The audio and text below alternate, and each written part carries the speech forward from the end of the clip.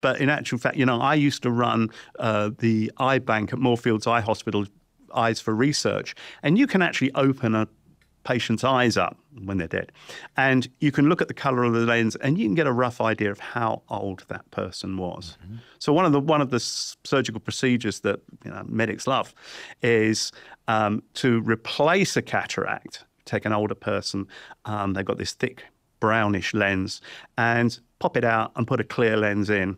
And the instant response in 90% of them is, wow. In the patients? Yeah. These are live patients? Yeah, live patients. It's done under a local anesthetic in older patients. They just go, wow, isn't that amazing? Suddenly they're getting a lot more light in their eye. Mm-hmm. Because the lens was brown, it blocked a lot of the bluer wavelengths. And so they go, everything is very bright. Everything's very sparkly. And it was quite a dramatic response. But the interesting thing is 2 days later, they said, it's gone. And the brain kind of readapts that visual input from the retina. But going back over the literature of replacing cataracts is quite interesting. It tells you actually, quite a lot. Now, when we put those plastic lenses in, we have UV blockers in them so that so you don't actually get a lot of short wavelengths coming through.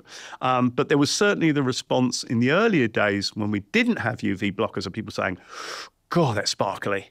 That's really sparkly. Yeah, the sparkliness being those short wavelengths, like think of off the top of water on a really sunny day. So I think the takeaway for me is that we should all be protecting our skin against too much UV and other short wavelengths, and we should probably protect our eyes against too much ultraviolet exposure over time.